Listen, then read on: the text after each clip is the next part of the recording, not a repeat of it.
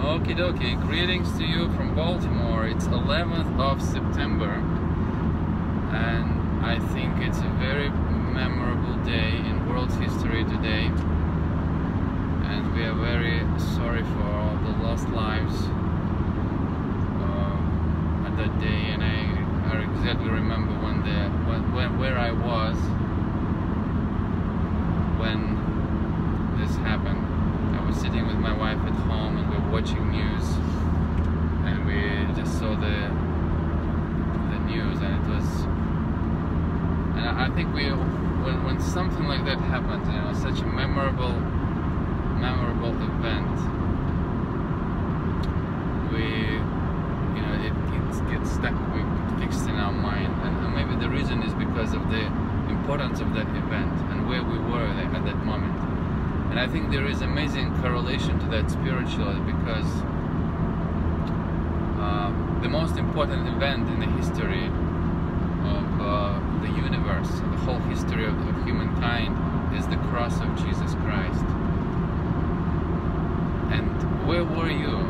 Where were you and I when that event happened? And the Apostle Paul, by the revelation of the Spirit, is saying that we were in Christ. And it's amazing. We were in Christ, and being in Christ eternally, we've been reconciled to God through His Son. We died to sin. We were buried, and we were raised again and seated above in heavenly places. So where were you and I? And how do we remember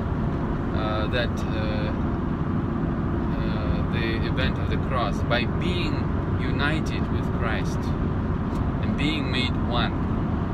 And that's just a great truth of the gospel. It's the glorious gospel that God did not just come into this world to show us love, to show us care, to pay for our sins. He came to make Himself one with us,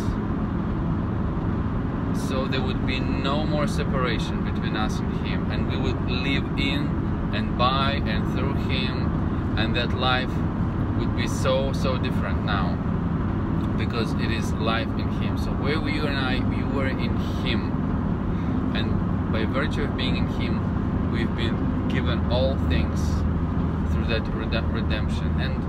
And in closing, I just want to say how God is.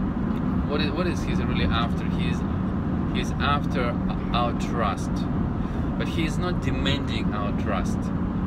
He is building our trust. And as we think about just real human relationships, nobody expects you to trust somebody without knowing them, without really finding out who they are. And God is not that kind of individual, not that person that's kind of sitting above everybody and saying, well, why are you not trusting me? Like, have I, what about it? And God is not like that.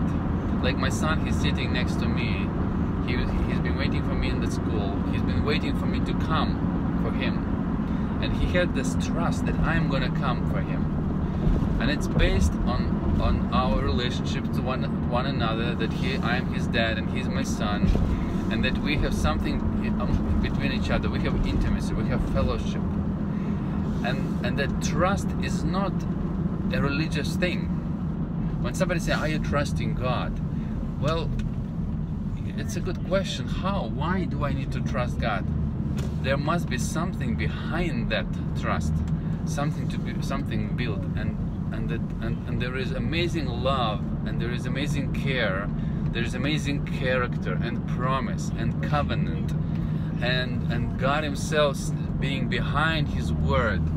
And when He's saying trust me, it's not like He's over me, pushing me to trust, but He is calling me to find out. That the call to trust is the call to find Him out, to discover Him for who He is. And that trust is being built slowly. Sometimes people ruin that trust in God by their mistakes, by their actions, and the devil is interested to do that.